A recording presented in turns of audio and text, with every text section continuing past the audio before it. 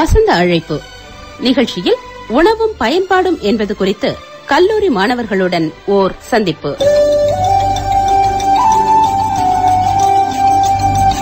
ஒரு சமநிலையான ஆரோக்கியமான உணவு அப்படிங்கிறது ஒரு தனி நபரோட வயது, வாழ்க்கை முறை, உடல் செயல்பாட்டு விதம், கலாச்சார சூழல் போன்ற பல காரணங்களால மாறுபடும். ஆனாலும் ஒரு ஆரோக்கியமான உணவுக்கான அடிப்படை ஒன்னாதான் இருக்கும். ஒரு சமநிலையான உணவுல ஆரோக்கியம், வலிமை, நம்ம உடல் நலத்திற்கான சத்துக்கள் எல்லாமே கிடைக்கணும். ஆனா இன்றைய சூழல்ல நாம எல்லாருமே ஆரோக்கியமான உணவுகளைத்தான் உட்கொள்கிறோமா அப்படின்னு கேட்டா அது கேள்விக்குறிதான். அதுவும் இன்றைய இளம் தலைமுறையினர் நாகரிகம் அப்படிங்கிற பேர்ல துரித உணவுகளைத்தான் அதிகமா விரும்புறாங்க. நம்ம பாரம்பரியம் கத்துக் கொடுத்த உணவுகளும் அதோட பயன்களும் அவங்களுக்கு தெரிஞ்சிருக்கா? அவங்க எந்த அளவுக்கு அதை தெரிஞ்சு வச்சிருக்காங்க? அவங்க கிட்டயே கேட்கலாம். நிகழ்ச்சியில் பேச காத்திருக்கும் முதல் மாணவர். ஹலோ, வணக்கம். வணக்கம் மேடம். உங்க பேரை சொல்லி உங்களை அறிமுகப்படுத்திக்கோங்கம்மா. என்னோட பேர் ஜெனிஃபர் ஷோபா. நான் நடைக்காவில இருந்து பேசுறேன். இன்னைக்கு நிகழ்ச்சியில உணவும் பயன்பாடும் அப்படின்னு ஒரு தலைப்பு கொடுத்திருக்கோம். இந்த உணவுகள், அதை சாப்பிடுறது, டேஸ்ட் இதெல்லாம் கேட்டா பொதுவா எல்லாருமே ஒவ்வொருத்தருக்கும் பிடிச்ச டேஸ்ட் உள்ள உணவுகளை சொல்லுவாங்க. உங்களுக்கு பிடிச்ச உணவுகள் இருக்கலாம், ஆனா இந்த உணவுகள் அதோட பயன்பாடு பத்தி ஏதாவது தெரியுமா? உணவுல இந்த காய்கறிகள் அண்ட் பழங்கள் முக்கியமான இடம் பெறுது. காய்கறிகள்னா பலவிதமான காய்கறிகள் இருக்கு, அதுக்கப்புறம் பலவிதமான பழங்கள் இருக்கு. அது எல்லாமே முக்கியமான இடம் பெறுது. இதுல கொஞ்சம் காய்கறிகளை பத்தி சொல்லலாம்னு நினைக்கிறேன். ஃபர்ஸ்ட் ஒன் அவரைக்காய். இத நம்ம சமைச்சு உண்றது நல்லது அப்படின்னு சொல்றாங்க. அதுக்கப்புறம் இது பலவிதமான நோய்களை குணப்படுத்தும் சக்தி வாய்ந்தது. இது சமைச்சு சாப்பிடுறதுனால கண் சம்பந்தப்பட்ட நோய்கள் எல்லாம் குணம் ஆகும். அதுக்கப்புறம் கண் பார்வை அதிகரிக்கும். உடல் எடையை குறைக்கிறதுக்கு இந்த அவரைக்காய் பயன்படுது. நெக்ஸ்ட் தக்காளி பழம் உடல் பளபளக்கிறதுக்கு ஒரு மருந்தா யூஸ் ஆகுது. உடல் குளிர்ச்சியை தருது. இந்த மாதிரி இந்த தக்காளி எல்லாம் நம்ம நிறைய சேர்த்து சாப்பிடுறோம். அதனால நமக்கு நிறைய நன்மை வருது. முட்டைக்கோஸ் என்னன்னா கண் சம்பந்தமான நோய்கள் எல்லாம் நீக்குது. எல்லா காய்கறிகளுமே நோய்களை குணப்படுத்துற மாதிரி தான் இருக்கு. அத்தனை காய்கறிகளையும் நம்ம உணவில் கூட்டாவோ, பொரியலாவோ, குழம்பாவோ ஏதாவது ஒரு வகையில பாரம்பரியமா சேர்த்து சாப்பிட்டுட்டு தான் இருந்தோம். ஆமா. அதுக்கப்புறம் இந்த முட்டைக்கோஸ் குழந்தைகளுக்கு மிகவும் நல்லதுன்னு சொல்றாங்க. மலக்கட்டு அந்த மாதிரி நோய்களை எல்லாம் நீக்கும் சக்தி வாய்ந்ததாக இந்த முட்டைக்கோஸ் இருக்கு. நெக்ஸ்ட் இந்த முள்ளங்கின்னு சொல்ற இந்த காய்கறி, இது மிகச்சிறந்த ஒரு காய்கறி அப்படின்னு தான் சொல்லலாம். இளைத்தவனுக்கு இரும்பை கொடு அப்படிங்கிற பழமொழி மாதிரி உடல் எடைய கூட்டுறதுக்கு இது மிகவும் பயனுள்ளதா இருக்குது. அதுக்கப்புறம் பெண்களுக்கு வர பலவித நோய்களுக்கு இந்த முள்ளங்கி மருந்தா பயன்படுத்தாம, அதாவது நாம முன்னால உணவே மருந்தா பயன்படுத்திட்டு இருந்தோம். உணவே மருந்து, மருந்தே உணவு அப்படின்னு சொல்லிட்டு இப்ப நிறைய மருத்துவமனைகளை தேடி போறோம். அப்போ நம்ம சாப்பாட்டு மூலமா பல நோய்களை குறைச்சிக்கிட்டோம், பல நோய்கள் வராம தடுத்துட்டு இருந்தோம் இல்லையா? ஆமா. இந்த பாரம்பரிய உணவுகள்னாலதான் நம்ம முன்னோர்கள் ரொம்ப நீண்ட நாள் வாழ்ந்தாங்க. இப்போ உள்ள காலகட்டத்துல இந்த பாரம்பரிய உணவோட இதெல்லாம் குறைஞ்சிட்டு தான் வருது.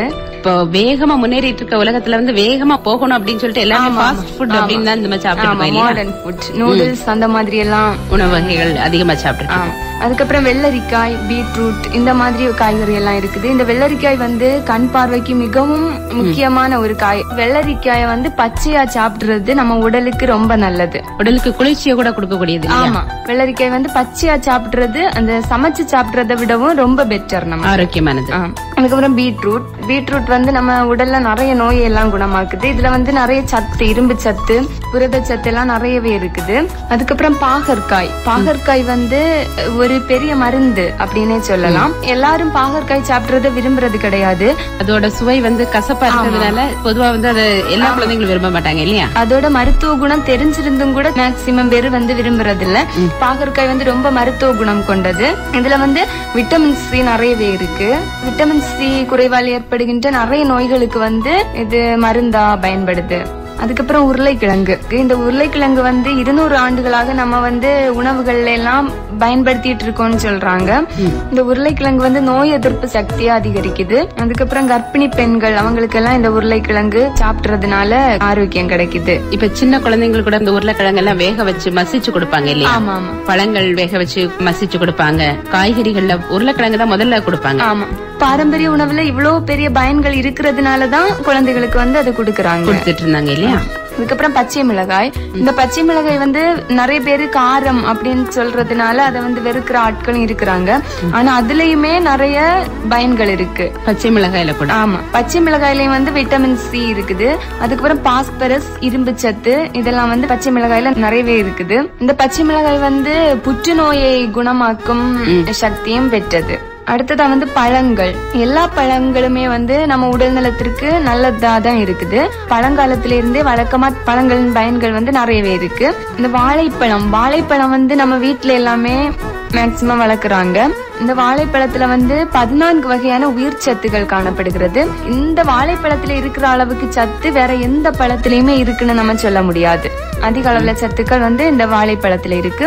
இந்த வாழைப்பழமும் பாலும் மட்டுமே ஒருவர் வந்து சாப்பிட்டாலே அவங்களால நிறைய நாள் வாழ முடியும் அப்படின்னு சொல்றாங்க. அந்த அளவுக்கு சத்துக்கள் இருக்க போய் தான் வந்து அதை வந்து நம்ம முன்னோர்கள் வந்து அதிகமா கொண்டு வந்திருக்காங்க. ஆமா, கண்டிப்பா. இந்த வாழைப்பழம் வந்து உடல் எடை குறைவா இருக்காங்க இல்ல, அவங்களுக்கெல்லாம் உடல் எடை அதிகரிக்கிறதுக்கு ஒரு மருந்தாவே இது யூஸ் ஆகுது. நெக்ஸ்ட் வந்து மாம்பழம். இந்த மாம்பழத்துல வந்து கரோட்டின் அப்படிங்கிற உயிர் சத்து நிறைந்திருக்குது. இந்த மாம்பழம் சாப்பிட்றதுனால நமக்கு ஊட்டச்சத்து வந்து நிறையவே கிடைக்குது. இந்த மாம்பழம் சாப்பிட்றதுனால உடல் பொலிவு பெறும். இந்த முக்கணிகள்ல முதன்மையானது வந்து மாம்பழம் தான் வச்சிருக்காங்க. மாம்பழம் வந்து அவ்வளவு உயிர் சத்துக்கள் எல்லாம் நிறைஞ்சிருக்கிறதுனாலதான், அவ்வளவு பயன்பாடு இருக்கிறதுனாலதான் அதை முதல்ல வச்சிருக்காங்க முக்கணிகள்ல. அடுத்ததா வந்து பலாப்பழம். இந்த பலாப்பழம் வந்து சாப்பிடுறது ரொம்பவே நல்லது. பலாப்பழம் வந்து நம்ம மாவட்டத்துல அதிகமாவே கிடைக்குது. வேற மாவட்டங்களை விட நம்ம மாவட்டத்துல வந்து அதிகமாவே கிடைக்குது. இத சமைச்சு சாப்பிடுறாங்க. காய் பதத்துல இருக்கும்போது வந்து அதை கூட்டு வச்சு சாப்பிடுறாங்க இல்லையா? ஆமா. அதுக்கப்புறம் வந்து பாயாசம் அந்த மாதிரி எல்லாம் நிறைய வெரைட்டிஸா பண்ணி சாப்பிடுறாங்க. அதெல்லாம் வந்து ரொம்பவே நல்லது.